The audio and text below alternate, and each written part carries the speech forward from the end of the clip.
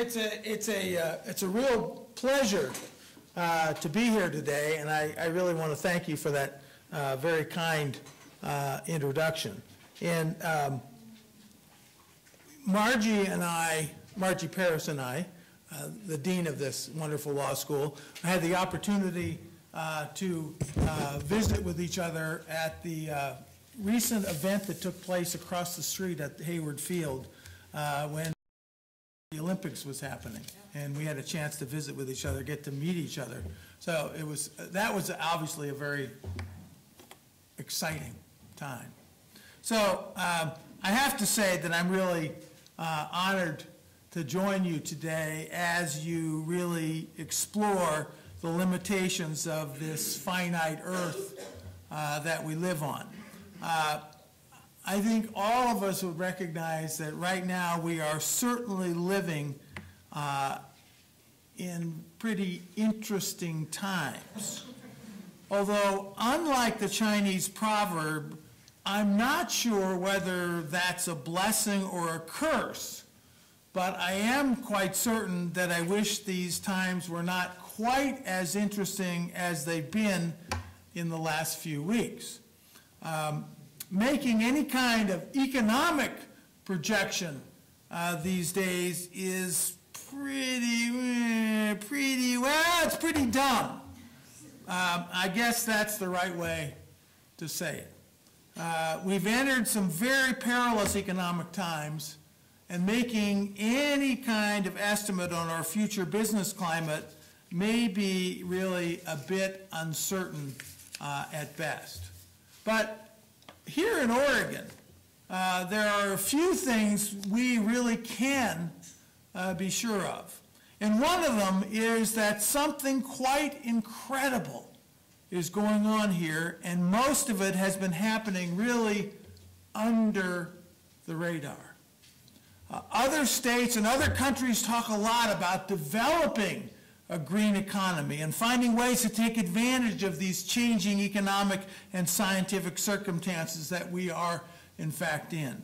But in Oregon, we've got some very real accomplishments and a real reason to believe that we're ready for the new environmental and economic realities that the future is preparing for us. Our efforts here really aren't new. They aren't just all of a sudden. Now, we get a young audience here, but I'm sure at least some of you remember all those hippies who moved here from California in the 1970s. Everyone thought that those hippies were commies or socialists or something. And it turns out that they were, in fact, capitalists. Who knew?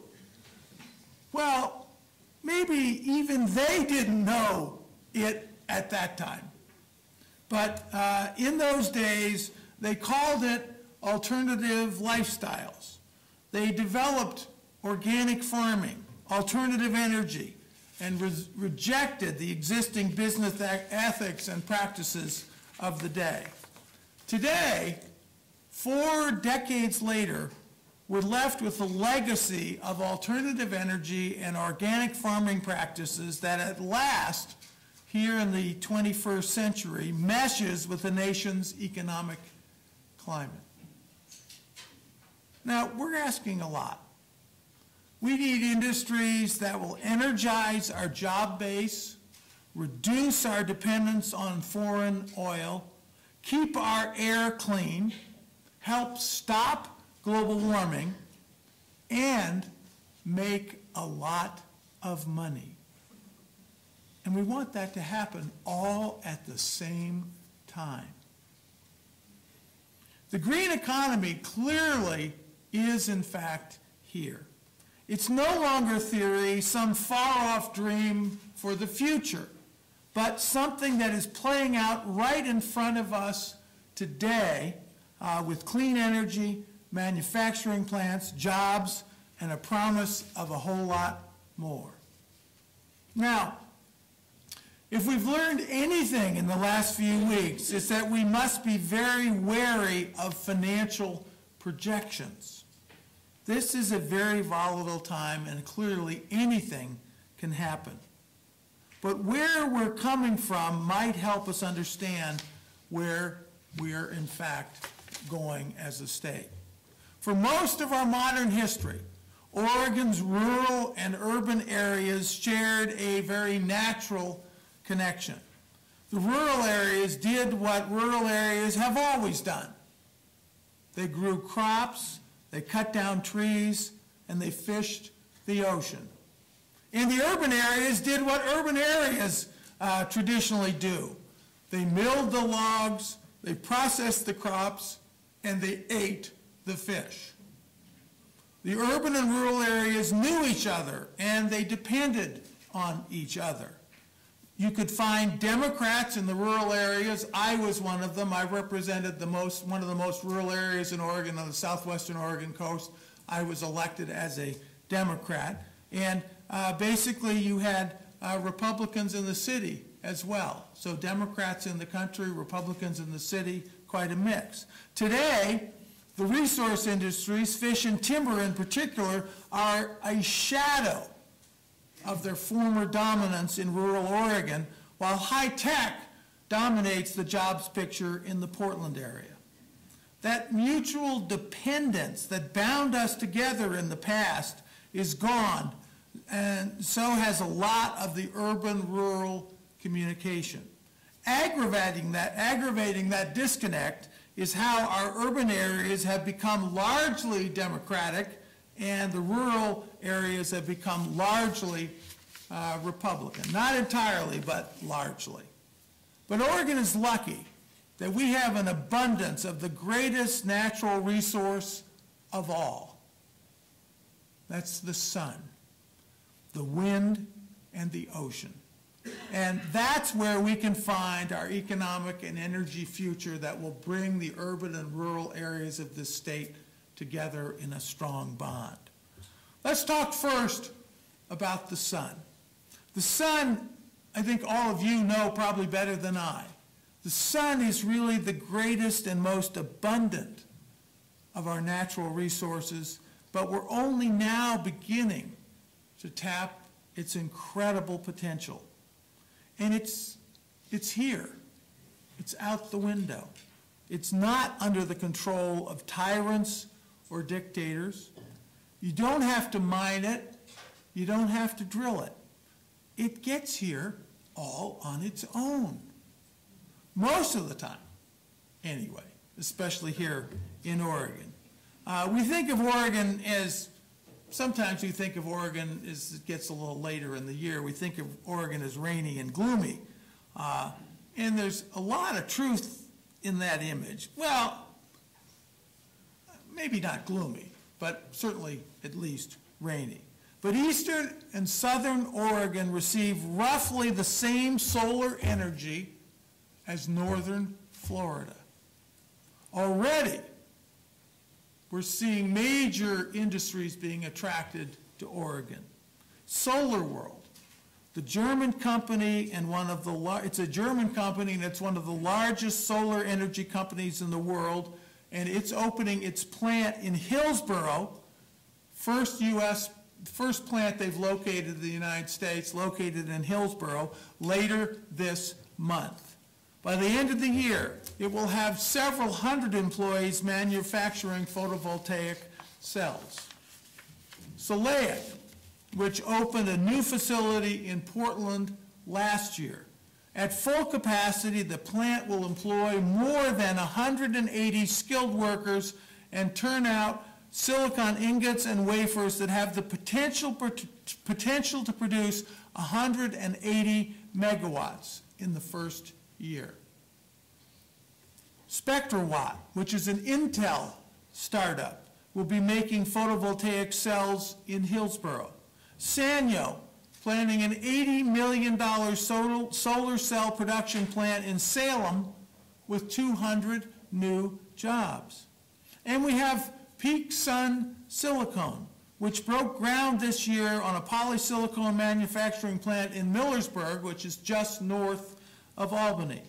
The company is based here in Oregon. It's based in Salem and has plans to raise $718 million and create 500 jobs by the end of 2011. They're working on a low-energy system to produce high-quality polysilicon for solar cells. If their pilot project that's now underway is successful, it could be a major economic game changer, both for the solar industry, but also a major game changer for us here in Oregon. Now, this all wasn't an accident. Our loan programs at the state level gave them loans, and Oregon tax credit programs gave them tax credits. Clearly, as the demand for solar energy increases around the country and around the world, more and more people will be doing business with the Oregon solar industry. Now, it's obviously hard to project such things, but especially, and it's hard to project them especially today, but sometime in the next 7 or 8 years, all these new solar businesses could mean $3 billion in sales. And that's about where the timber industry is today, about $3 billion in sales. And maybe it will mean as many as 4,000 or 5,000 new jobs in the state of Oregon. We really may become known as the solar forest, although we may have to come up with a better nickname than solar forest, but it's certainly a possibility for us. Another incredible resource here in Oregon is as the sun shines, so does the wind blow. We can't really say that wind energy is older than electricity itself, even though it predates Benjamin Franklin and his kite. Wind energy does predate that. Wind energy has only recently started to flourish as an economic powerhouse, and it too is poised to bring major benefits, especially to rural Oregon. Yes, these benefits include clean energy, and yes, it will mean new jobs. But more than that, we've also found out that wind farms mean additional revenue for the farmers and other property owners whose lands are the homes to these giant turbines. And they mean new property tax revenues for local governments that are already choking on reductions in revenue from other sources, like reductions in the O&C funds that many of the rural counties receive. They mean new spending. The wind farms mean new spending in rural communities, and obviously there's a multiplier effect because of these new payrolls. And they mean new libraries and help for schools under this, what's called the Strategic Investment Program.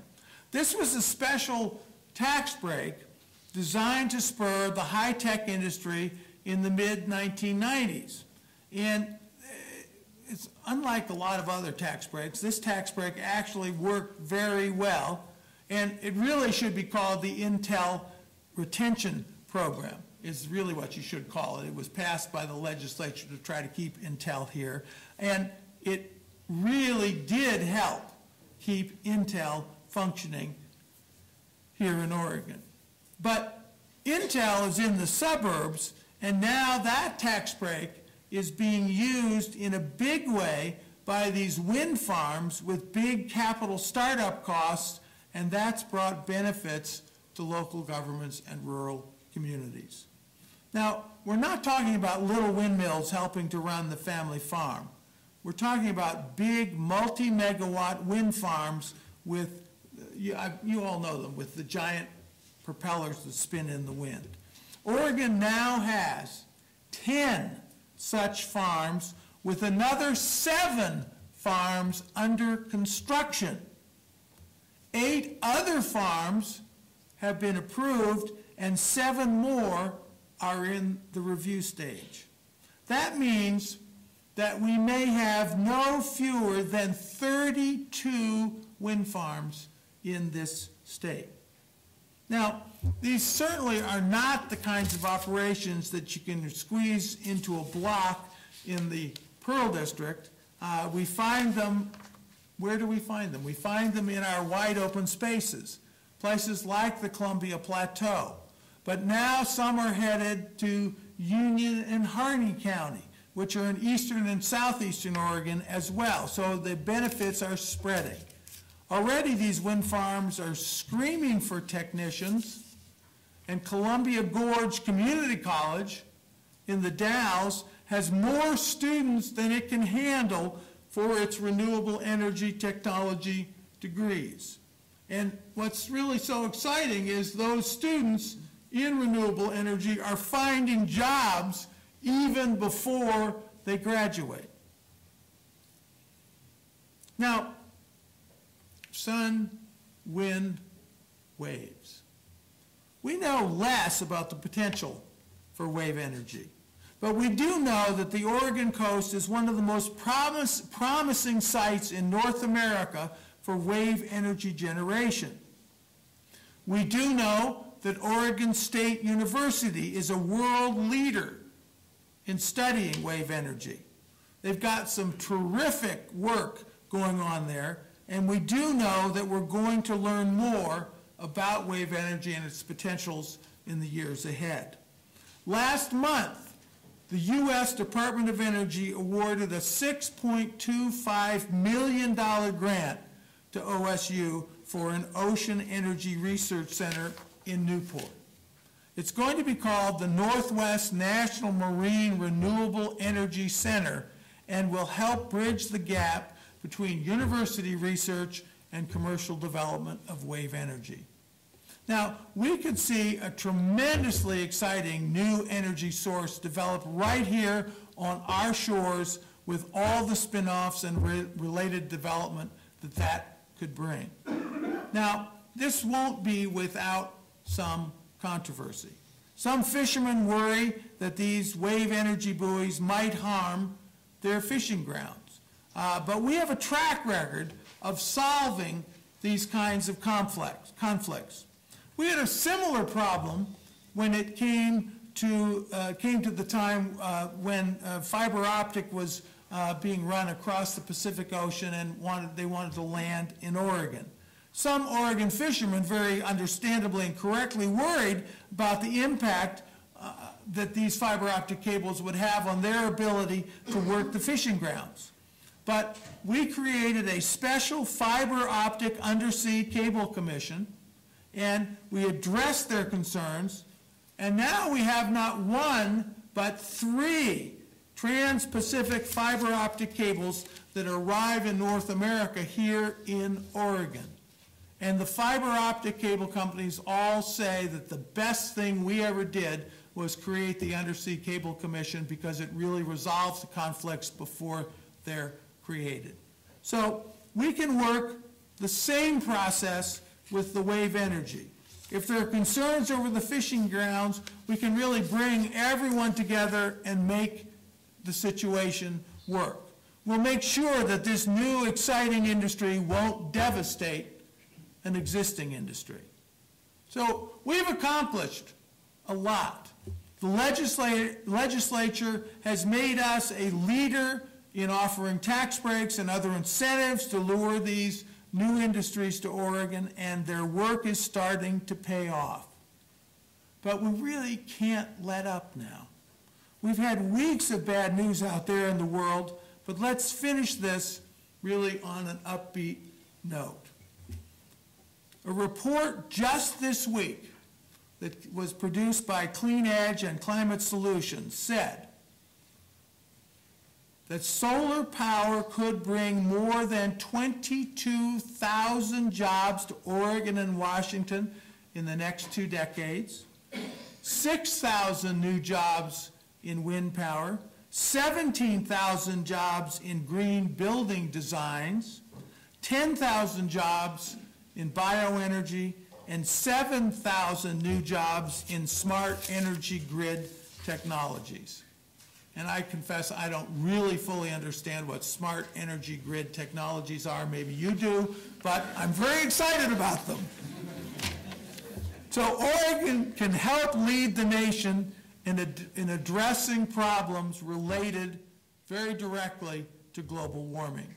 These challenges also offer us a rare opportunity to lead the nation in developing new energy sources, stimulating our green economy and invigorating the 21st century job base in both rural and urban Oregon. We've already been real leaders. This is a chance we just can't let slip away. We've got to make sure that we grab it and benefit from it because it's right in front of us. So thank you very much.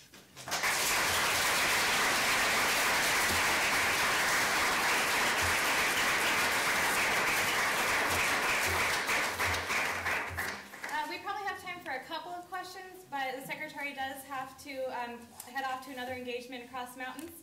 So are there any questions for the secretary?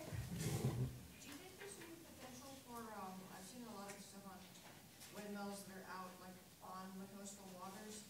Do you think there's any potential for combining the transmission lines for windmills that are out on the water and the wave-bulb technology? You know, I don't know. I mean, I've seen like in on the East Coast. What is it? On the East Coast, there's some wind farms proposed offshore.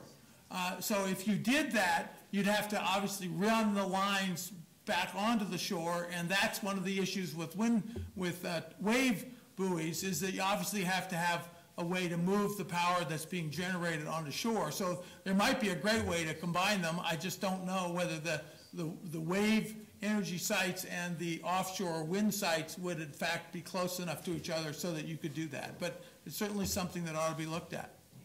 It's a good question. Yes?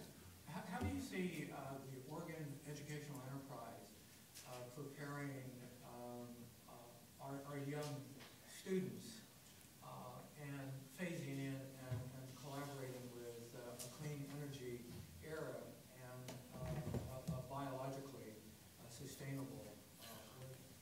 You've asked an absolutely critical question regarding how does the education system in Oregon interface with this new economic opportunity.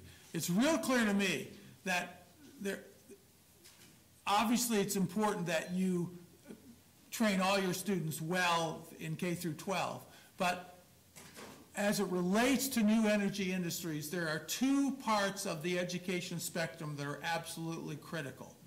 The first is community colleges to do job training for wind turbine technicians and their renewable energy centers and the like. The second is higher ed. And I believe very strongly that this state has really dropped the ball on higher ed.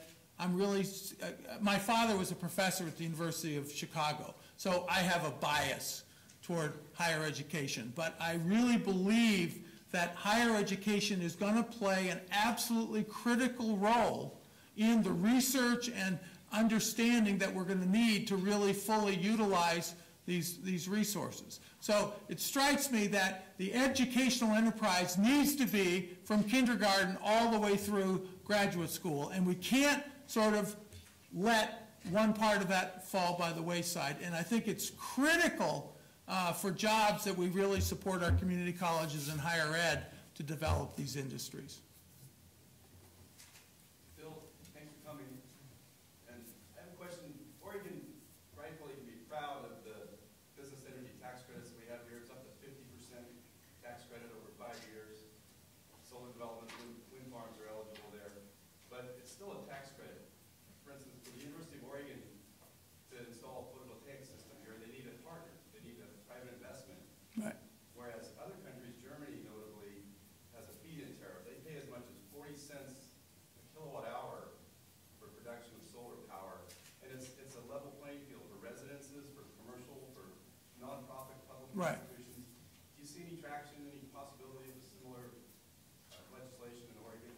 Well, I love your example that you're using about Germany because it's incredible what Germany has done with solar power. I mean, it really developed the industry, and that's exactly how they've developed it, is by basically providing everybody, whether you be a private business or a nonprofit or a homeowner or a big apartment building owner, with funding to basically pay the costs, the additional costs of solar. And the challenge, I mean, I'd love that in Oregon too, but I got to tell you, the challenge is, how do we pay for that and everything else? So I'm supportive of it, but we're headed toward, as Phil Barnhart, our good state representative from this area, will tell you, we're headed for tough times in Oregon. The budget is not going to be pretty in '09. And so it's like, probably not too much percentage in proposing major new spending programs right now. Yes? I'm wondering if renewable methane as alternative energy comes up in your conversations or plans at all? Oh, it comes up. I mean, the whole potential with methane, the potential with particularly ethanol not made from corn shipped from Iowa, but ethanol produced from forest wastes and the like in Oregon. All those things come up, and there are some major efforts being made to really make use of those resources. I steer your attention to a place east of Corvallis, Stallbush Island Farms. They're building, they do a lot of sustainable agricultural production, both organic and Food Alliance certified, food. And they're building right now a methane digester that will be producing lots of energy from the food waste that they're producing at Stallbush Island Farms. So there are lots of potentials for that as well, and they certainly can be used by people in this state. Yes? Kind of touching back on education, I'm a very big supporter of higher education and the track record of looking at students early on and following them all the way through with the right skill set. How do we ensure that our current underemployed communities and undertrained communities and the dislocated industry workers who don't get left behind in this green economy? How can we make sure they get trained to come along? Well, I think the key is that, and that's really partly why I mentioned community colleges, because community colleges really are, there's a community college in Coos Bay, there's a community college in the Dalles, there's a community college in Pendleton, there's community colleges all over both the urban and rural parts of the state. They reach those rural communities, and that's why it's so important that community colleges be part of the job training that needs to be done for these new technologies. You've got a lot of people who have a lot of skills. You had to be pretty smart to be work in a sawmill and pick which cuts were cut for which and what. There's a whole bunch of those people that are right now kind of not being utilized as best they could. They need some retraining, and that's the role that community colleges really can play. And I think higher ed plays a role that's much more focused on the research and development side of it in terms of how do we make use of these in an effective and a cost-effective way.